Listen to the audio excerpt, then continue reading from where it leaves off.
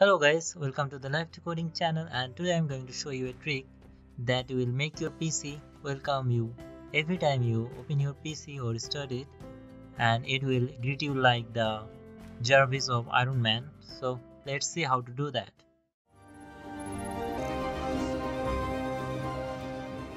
Please do subscribe on my channel and click on the notification icon to get latest video updates. And for this you need to go to your start menu and type notepad. Okay, and then we need to get the API for that, or the object that will make it happen, that it will convert our text into the speech. So for that we will create an object. So we are giving the name like object, and then we will create an object,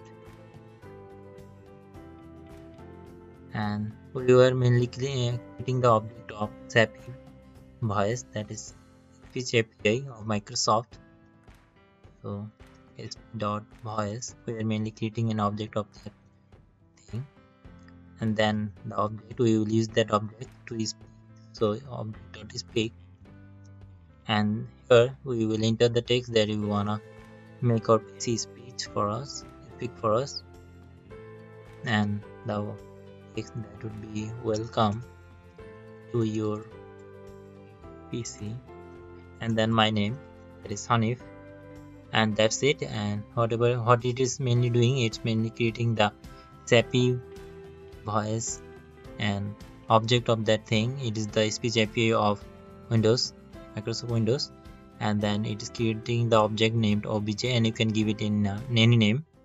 So and then we will using that object .obj.speak, and then we are entering the text that we wanna make it happen, or that our PC will greet us with.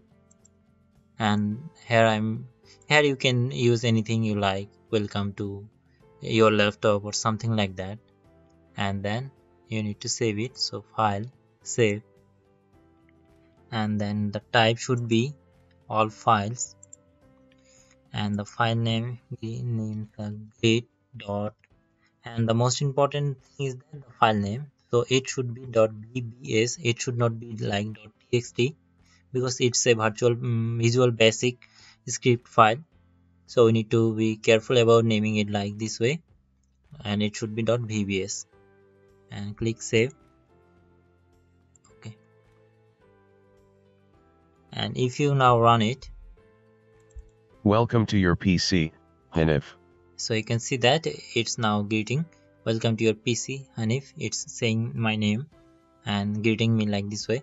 And the thing is that we need to put it in the startup folder, the folder that whenever our PC runs, it looks for files on that folder and runs that files or executable things automatically when our PC starts. So we need to go there and copy and paste that file. So just copy that thing, and now go to Windows and run.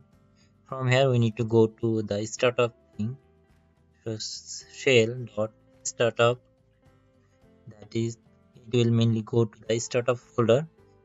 So it would be shell clone startup, and click OK, and then here you need to paste that file.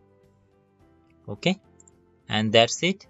And if you now close your PC and run it again, you will find that your PC will greet you with the text that you have entered in that VBS file. So hope you like that video, and thank you. Please don't forget to subscribe our YouTube channel, like our Facebook page, and if you like this video, please give a thumbs up. Hope this helped. Thank you.